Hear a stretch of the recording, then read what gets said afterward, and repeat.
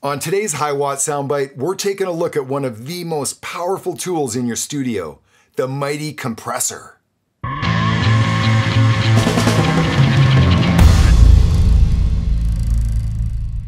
If I was forced to spend the rest of my career mixing on an island, and I could only bring with me all of my equalizers or all of my compressors, in other words, if I was forced to abandon one of those two categories of processors, there's no question in my mind I would abandon equalization and I would take compressors to that island.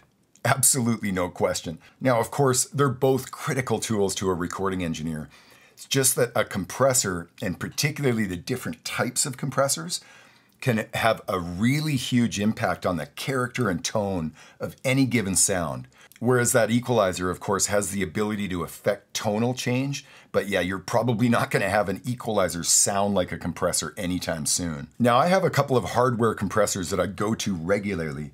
For today's session, I'm going to stick strictly inside the box, and particularly, we're talking about Universal Audio plugins today. Why? Oh man, Universal Audio has just done such a good job at modeling these old devices. A lot of these units I've actually physically used for a big chunk of my career.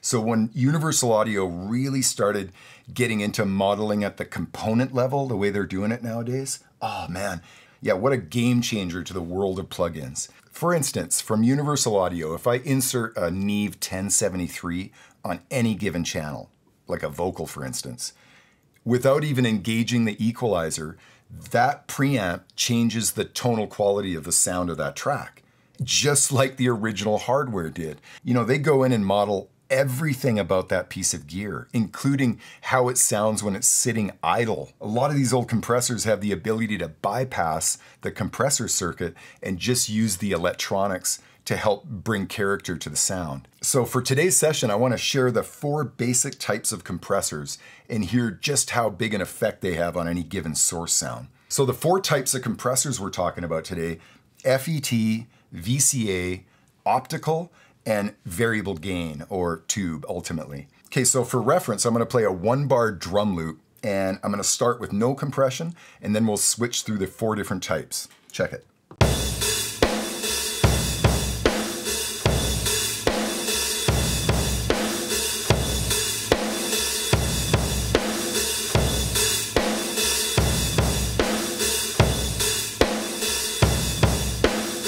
Okay, so for my example of an FET compressor, I'm using probably the most famous of all time, a Yuri 1176, and probably my favorite compressor of all time. There's something awesome about the way a field effect transistor, or FET compressor, works.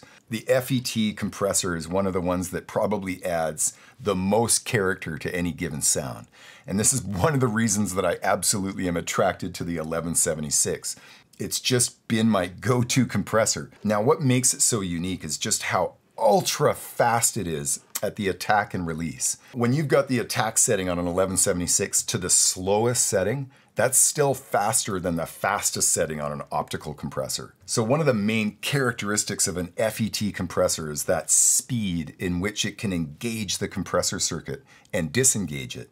The speed of how fast that switching happens can create a lot of artifacts in the sound. And so many times it's those artifacts that I'm attracted to, as is the case with this drum sound. Here it is flat, and now crushed.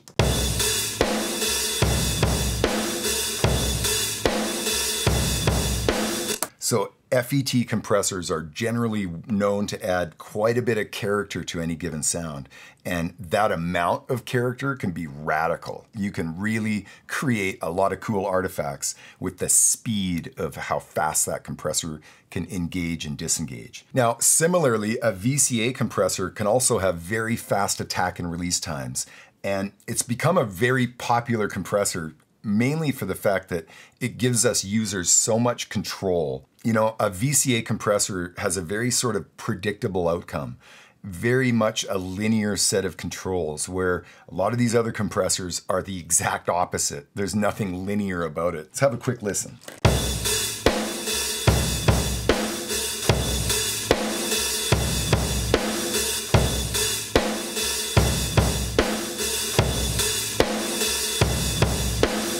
pretty awesomely aggressive sound, and one of the reasons probably the DBX 160 is just sort of an epic compressor on drums. The attack and release times are fixed and they're fairly fast, so, you know, it's adding a lot of artifacts to the sound, obviously.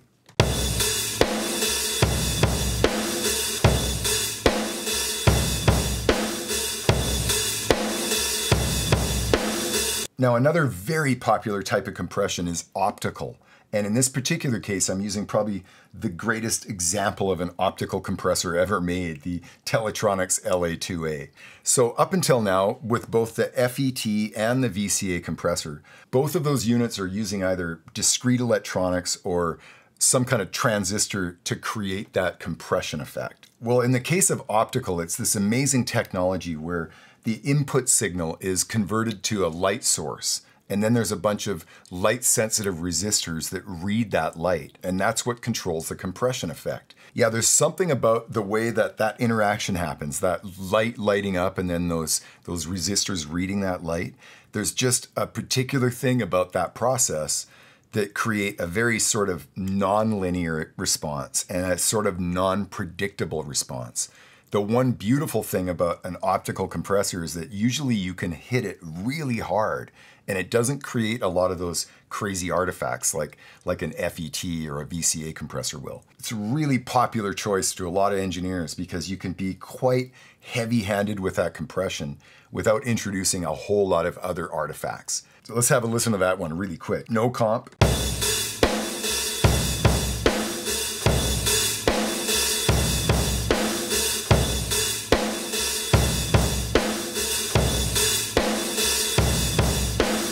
Notice with that optical compressor over the other two that we just tried, much more kind of dynamic range is allowed to pass through that compressor. The other two compressors were really kind of choking that dynamic range, tonally changing the sound a lot. The beauty of optical compression is that it is generally a more transparent effect. It might be a better example for me to go back and forth between this optical compressor and the VCA, just because they have a radically different sound.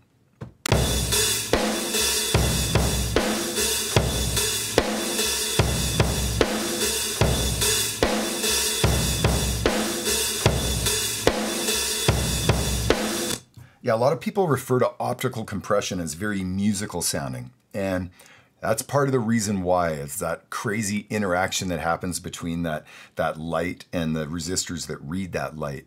There's just something about all the internal delay and sort of lag time that all of that creates somehow makes a very magical and musical sounding compressor. And of course, the final and fourth compressor type we're going to talk about is variable gain. In this case, it's manly variable mu. Mu is essentially gain in terms of tube talk. So this manly compressor and any tube compressor is using an actual tube for the compression circuit. And the way that that tube responds and creates compression is directly related to what the incoming signal is. Now, typically a variable gain or tube compressor is going to add a ton of character to the sound you're compressing. Whether you're actually compressing that sound or not, just running through the electronics of a tube compressor, very often you've got tubes on the input stage, the output stage. All of those tubes and transformers are adding a definite color to the sound. So very often as an engineer, I choose a tube compressor if I really am after a certain kind of harmonic distortion. Yeah, there's sort of a magic in a valve compressor that it has the ability to really change the character of the sound and yet still be quite transparent. Really quite a special sound. Let's have a listen.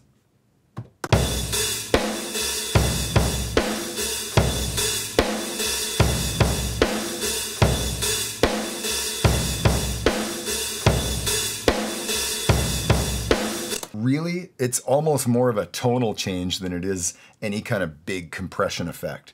Again, if I'm going for a really aggressive compressed room sound, it's not going to be a tube compressor that I typically go for. I'm going to really rely on my FET compressor, no question. That speed of the attack and release times, that is what creates that crushing kind of drum sound. Let's have a quick reference between this valve compressor and that FET compressor. Check it.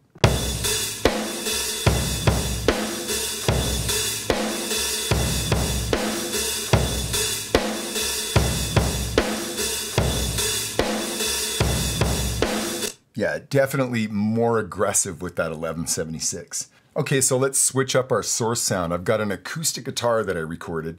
Here it is absolutely flat with no compression. And then we'll have a listen to this exact same riff going through the 4 different types of compression. Let's check it.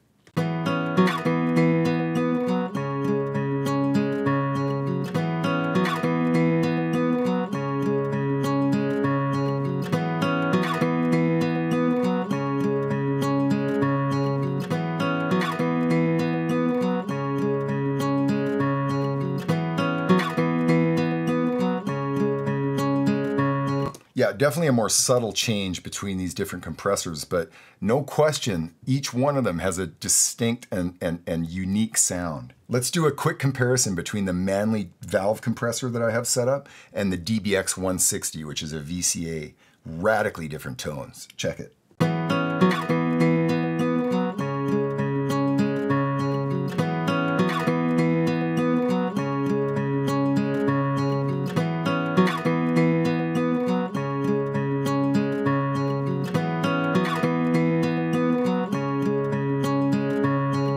Now, in both examples, the guitar is being quite heavily compressed, but notice that in the VCA, we can hear that compression loud and clear through those artifacts that it's adding. Whereas the Manley Variable Mu, absolutely transparent, really amazing. And this acoustic guitar really sort of verifies that idea that an optical compressor is a very musical sounding compressor. I mean, listen to the beauty tone of this guitar going through that optical. And there's a lot of compression going on here.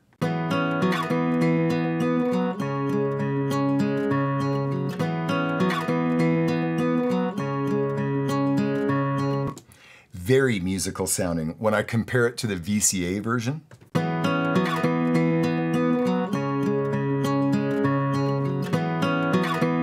Yeah, much more aggressive sounding compression. When I switch back to that optical, becomes much more transparent, even though it's still quite heavy.